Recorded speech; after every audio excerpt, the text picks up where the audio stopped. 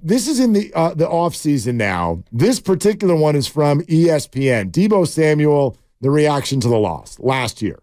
As you go back and look at it, it's just crazy. Kind of like you stated, even talking to Kyle about it during his career of coaching, he said he never seen anything. And even talking to his dad, he ain't seen nothing like it either. So it's just like, I mean, the team was beat up. The team was down. The team was sad. But it really didn't hit as hard as it's supposed to, if that makes sense. Because at the end of the day, we knew, like, when we lost both our quarterbacks, it's like, what are we going to do? It's kind of like you really don't have a chance at this point. I mean, it hurt for sure, but I wish we took one more quarterback into that game, and it probably would have been a different outcome. See, now that one, I realize what he says at the end probably would have been a different outcome.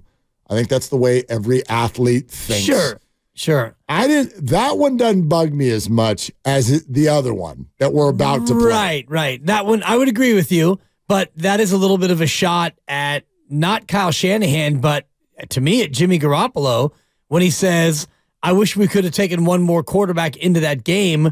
Well, you had Jimmy Garoppolo over there smiling ear to ear, and, maybe he could have been that one other quarterback had he been more dedicated to being ready to play in a win-at-all-cost game. Maybe. I mean, we're forever going to not know what the story was. Right. I think we've seen what happened with him. I think we can read the tea leaves and know that he was not going to risk his future in order to like play at 50% or 60% for Kyle Shanahan. Nor should he, I would argue. Right. I mean, knowing that he's going to go out and get $75 million somewhere else. I love what we've done to Jimmy with that departure. First of all, with not really knowing what was going on with his body. Right. But imagine, what if he could have played through it? Just for a sec. Imagine he could have played through it. All right. What would you have done at your job?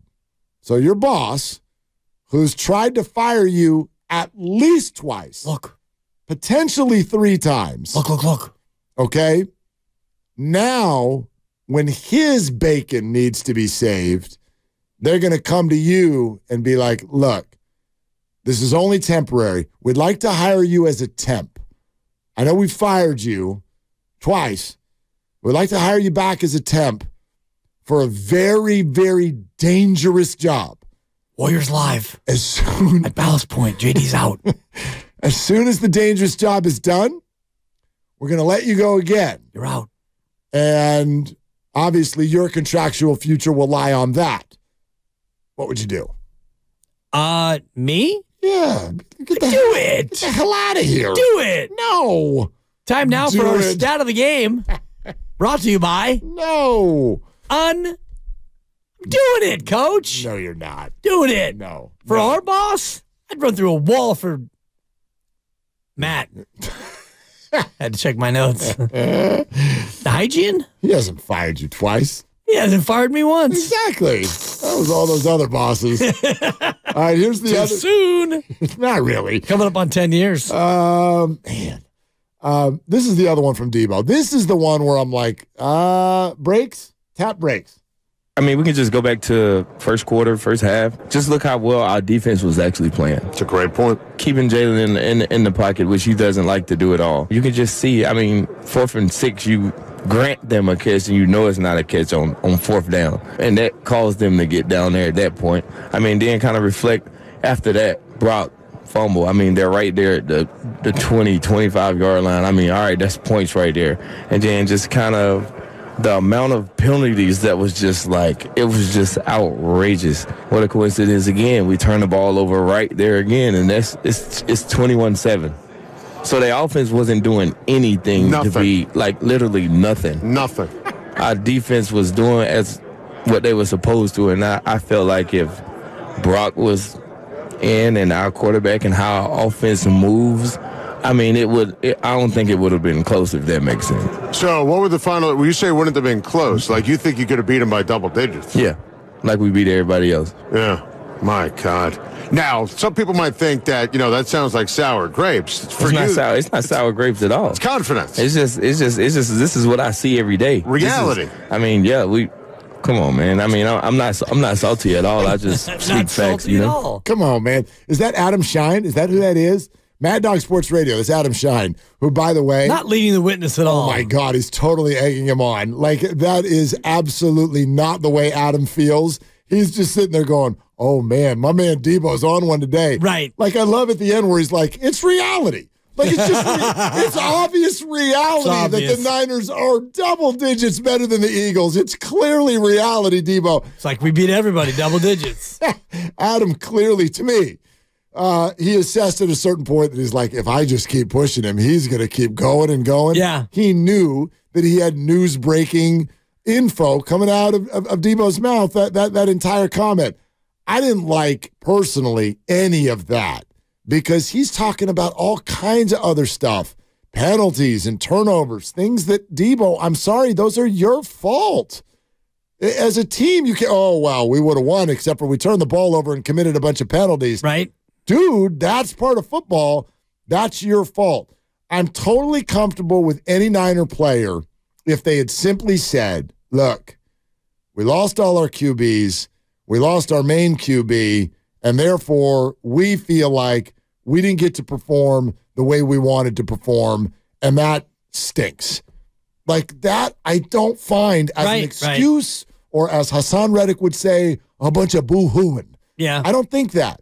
But all the other stuff is not going to resonate with people. Right. It's just not. Well, and that right there sounds like a lot of boo-hooing to me. And he opens up with a little rat-a-tat-tat at Kyle Shanahan by saying, you know, it all starts with a fourth down play that we all know wasn't a catch. He should have thrown the red flag. There's no doubt. Right, but we didn't really know that until after we saw like 3 or 4 replays, at which time the next play had been run. And you remember that play, when you all watched it live, I personally didn't immediately think, oh, that's not a catch. No. It would have been a risky throw of the red flag on the opening drive of a game. Risky throw, yes. However, when you realize that it's fourth down and it's going to set up first and goal. At the 6, it sort of felt like a worthwhile risk. I agree with you, but it wasn't such an easy slam dunk of a red flag. No doubt. Sometimes, look, to me, there's a bunch of ways you can trust this. There's your own eyes, there's the eyes in the booth, and then there's the people on the field. Right. And the people on the field, to me, are usually in real time the ones who know the most. They're showing you what they think about whether or not it was a catch. Hufanga was going crazy. He's going crazy. He's waving his arms because he's right there. And, like, if you're there on the field, you got a way better chance of knowing if that ball was trapped or whatever. Right. And like, when Philly rushes to the line of scrimmage, that too. That's, to me, the biggest indicator. And you don't challenge it, and it's a touchdown. But, you know, for Deebo to then rat-a-tat-tat Kyle and say, well, we all know it wasn't a catch. Well, I mean, really, we didn't all know it wasn't a catch until a couple of snaps later when they showed the replay again. It's like, oh, God, he should have challenged it. Well, that's too late. And so, that's the way that goes. After all of those Deebo comments from the offseason, have the Eagles forgotten? Well, of course not. Soon as yesterday's game was over, pop around to this morning, Haason Reddick wakes up in Philly, finds a local sports radio station, and here he comes. You know, as this season been going on, not much. Talk is cheap. You know, they get to come back in the link. There was a lot of boo-hoos last year, a lot of crying, a lot of what if, a lot of this, a lot of that. They get a chance to come back in here, line that up, and prove it again. Well, and that's coming directly from the guy who hurt Brock Purdy with his hit. And so to me, I would find a middle ground much more comfortable. I do not like Deebo Samuel bringing up turnovers, penalties. That is a lot of boo-hooing. However, on the other side of this, and I know I'm asking for rational behavior, which will happen with neither fan base, but it is completely disingenuous, I find, for the Eagles and their fan base to be like, yep, we're the better team. We proved it. We beat you. It's like, no, you have to. I know we have this sort of tough exterior thing that we're all supposed to do in football. It's like, no excuses. They're not allowed to. I'm sorry. When the quarterback goes out, it is. It just is. To me, it's fair. Yeah. You are a lesser team immediately. If you had beaten the Chiefs in the Super Bowl and Mahomes had broken his arm, are you like, well, we proved we're the better team? No, you won. Well, if you broke his won. arm, then yes, you were the better team. But that's and this not is the where, goal. Like, that's sort of that is the goal. That's a byproduct. The goal is not to break people's arms. The goal is to neutralize the other team's ability to beat you. I know there are some defenders who that is privately their goal. But we should get Romo on. Oh, I know.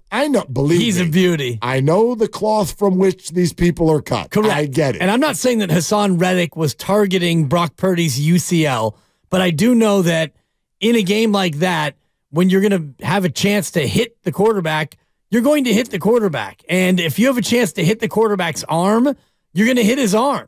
Right, and if you can hit his thumb or his forearm or his elbow or his shoulder, you're taking that shot. Right, but the injury, to me, you don't get credit for the injury, you get credit for the hit. And you don't know if the hit is going to lead to an injury or not. You get bonus points for the injury. You get credit for a sack, and you hit him hard, and that's great. But the byproduct was he was not able to get up from that one.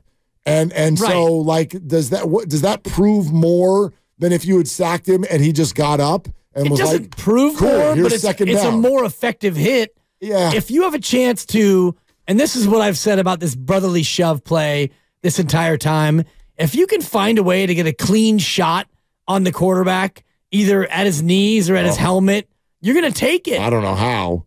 If you can knock out Jalen Hurts from this game, sure. If you're Dre Greenlaw and you have a chance to make a legal, quote unquote, hit on the quarterback that might cause him to miss the game, you're taking it. Yeah, but legal is not even legal anymore. Kareem Jackson with the Broncos has been suspended for the second time this year. Right. And this time it was for a hit that didn't even get flagged. It wasn't even a penalty, let alone any discipline within the game.